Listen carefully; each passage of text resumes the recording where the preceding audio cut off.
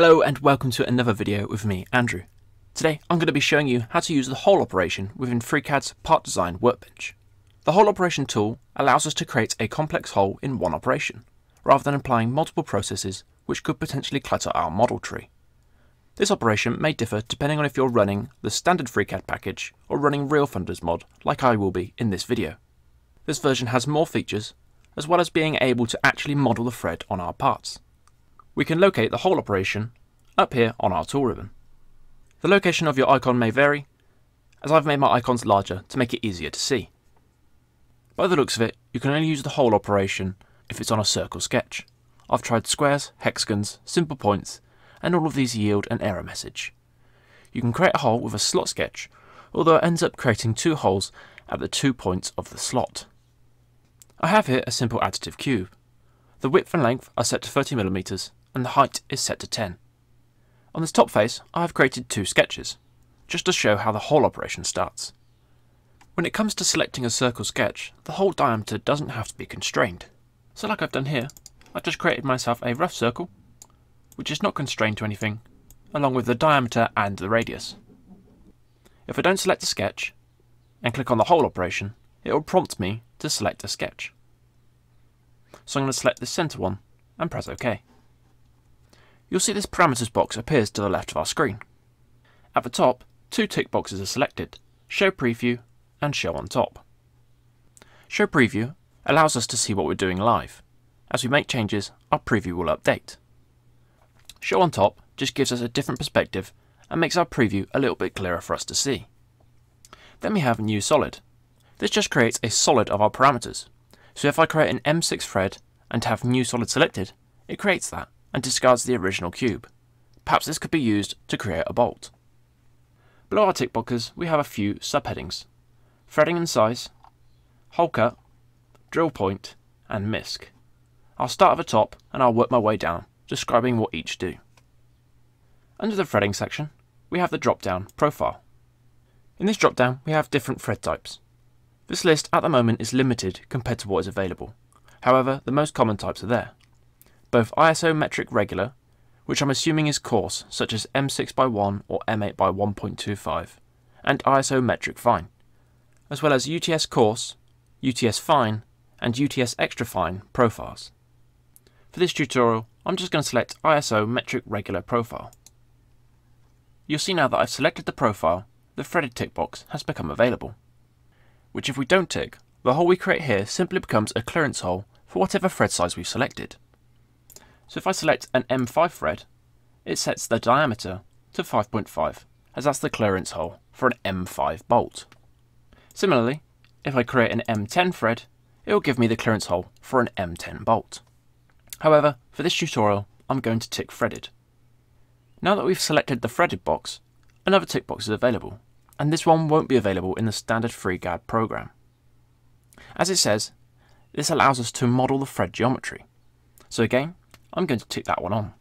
As of right now, it doesn't actually show the thread, but once we press OK, it will give us our geometry. Below the model thread tick box, we have this blanked out custom thread clearance and clearance. Now I'm not entirely sure what this actually does. I've tried a few different combinations to make the tick box clickable, but nothing seems to work. The only way I can get it to appear was saying OK to the parameters I had set, and then going back in to edit the hole operation. But that still doesn't seem to do much, and I can't see what effect it has on the geometry. Below that, we then have our direction, right-hand thread and left-handed thread. So for instance, a left-handed thread would be used in the left-hand pedal of a bike to stop it from coming loose when cycling. As I showed earlier, we have our thread sizes, and for ISO metric regular profile, this runs from M1 all the way down to M68. Below this, we have fit, and this never seems to become selectable in the combinations that I've tried, so I'm going to assume that it's always set to standard and we can't change that at this current moment. We then have the class drop-down. The letter H at the end is for internal threads, and the letter G is for external threads. This bit doesn't really matter in my opinion unless you're going to create a technical drawing for manufacturer. The lower the number, the smaller the tolerance and the tighter the fit. Our diameter is currently preset to 8.5, as that's the drill size for an M10 thread. If our thread was an M10 fine, then our diameter or our drill size would be larger to account for this. Our hole depth type can either be set by dimension or through all. This selection is entirely up to you, but I'd say it's better practice to set a specific dimension. Below hole depth we have thread depth type, and on this drop down we have three options: hole depth, dimension and tapped DIN 76. Now hole depth will set our thread depth, which is just below this one, to the depth that we have set our hole. So if I set this to 30mm, you'll see that our thread depth is also set to 30mm. Now the actual depth of the thread is modelled to the flat of the drill hole, so the actual thread will not go past this flat here. If we set the drop down to dimension, we can then change the depth of our thread. So let's say you want a hole depth or a drilled hole of 30mm, but you only want a thread of 10mm. So when we say OK and accept these parameters, our thread will only be modelled 10mm into a hole that should be 30mm. Tapped DIN 76 is a German standard, I believe. I've done a little bit of research, but I can't seem to find a simple explanation. Only that it's a standard for thread runouts and undercuts. So beneath threading and size, we have hole cut. And on this drop down called type, it's currently set to none, but we have a few different options here, including different standards of bolts. We've got counterbore, which will allow us to counterbore the actual hole itself, and again, we can set our diameters. So let's say we need a 15mm counterbore, and we only want it 5mm deep, then we can also set that, like so. We also have countersink, and we have a few others here: cheesehead, countersink socket screw, deprecated, and cap screw deprecated. Both of the countersink items seem to be exactly the same, but the items that have deprecated at the end of their names, I'm assuming that they are to be changed or replaced at some point. For the countersink, we can change the angle to suit any type of countersunk bolt, like so. We have a few options here under drill point, and this again is just for flexibility.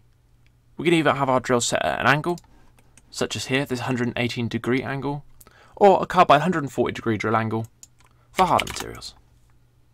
I'd say again, this isn't a massive deal when it comes to designing, as if you're getting something manufactured, I would assume they'd pick the correct drill for the material. Although saying that, you may need a particular angle just so that it doesn't break through a certain face. We can also set our drill to flat, which will remove the angle altogether. If I set it back to angle and take into account for depth, then our depth dimension is now directly related to the very tip of our drill hole.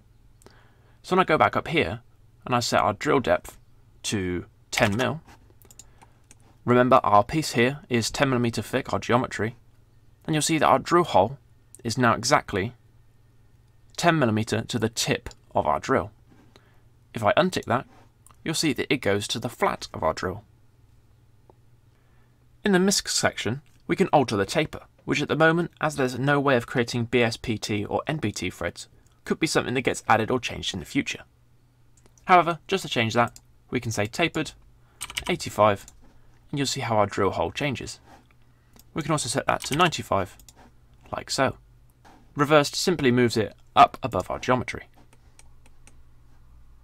But for now, I'm just going to leave those both ticked off, like so. Down the bottom here, we have fit tolerance, fit joint type, inner fit joint type. Now on the drop down here, we have arc, tangent, intersect, and the same on this drop down here. I can't get any of these to work, so again, I'm not entirely sure what they do and how they affect our thread geometry. Something is happening because I can hear my computer ramp up and down, but there's no obvious changes to the model. Again, if you are aware of what these actually do and how they can affect our geometry, please let me know in the comments down below.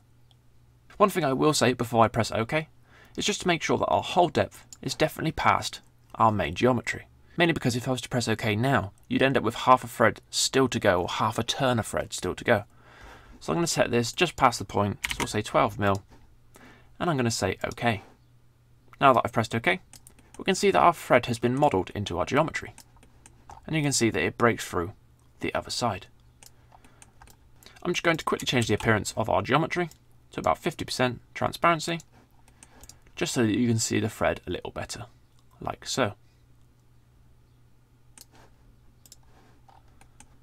You can go back in and edit the whole operation, but just be aware it can be a little bit buggy. So you can see here, our profile is not currently set to ISO. So if I was to press OK now, it will just create a normal hole going through the center without giving us our thread geometry. so just be aware of that if you are going to edit. So just make sure that you do set it to your specified type, otherwise you'll have to go back in and set all of your parameters again. So can we actually move our hole or our original sketch without affecting our thread geometry? And yes, you can. If we go on the drop down here and the sketch that we selected, I can double click onto it and I can move that around wherever I want it. Click and close. As you can see, it updates like so. You can even move it directly to the corner and get a really nice side shot of our thread.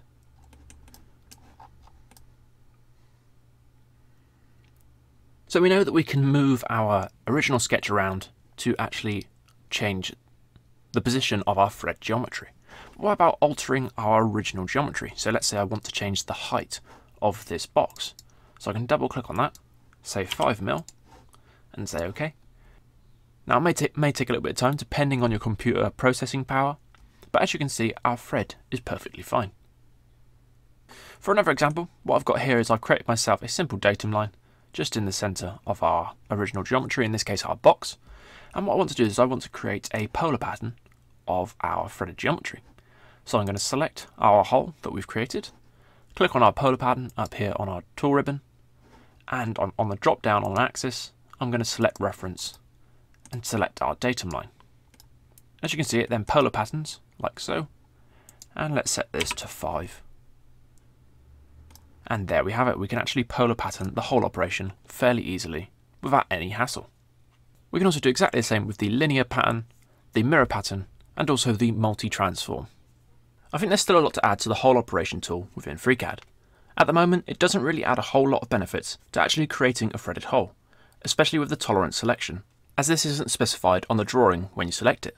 However, that being said, it's something I'm personally going to use a lot more, now that I know I can actually model the thread with ease.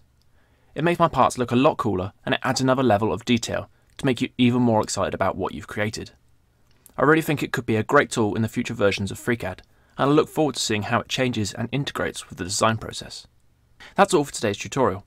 Hopefully I've taught you something new that you can add to your FreeCAD toolbelt and take into current or future projects. If you have any further information relating to the whole operation, please let me know in the comments down below, so that you can also help other FreeCAD users. If you like the video, give it a thumbs up, and if you dislike the video, give it a thumbs down. Thank you so much for watching, I really appreciate it, and as always, have an absolutely epic weekend, and I'll see you in the next video.